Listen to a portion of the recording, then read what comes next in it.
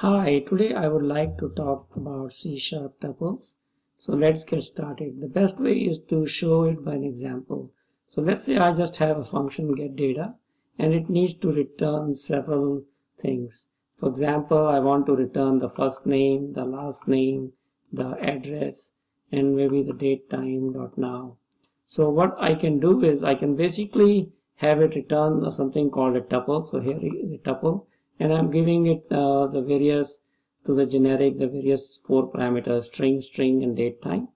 And the way to create it is basically return new tuple, and I can inside the brackets given the 4 parameters.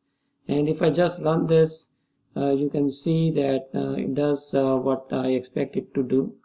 And here the advantage here is you can just get a tuple variable back with lots of data that you might want. So this is a simple way to have a function return essentially multiple things, and it's a quick way to do it also. You don't have to basically declare a class and have names and fields for that. And when you print this tuple, it prints pretty nicely. So you can see it's printing this tuple under this brackets, left arrow and the right arrow brackets, and it prints it fine.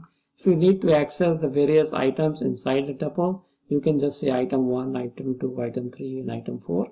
So this is, I've heard this can also be useful if you are trying to call functions in some other languages such as Python, but I have not basically tried that.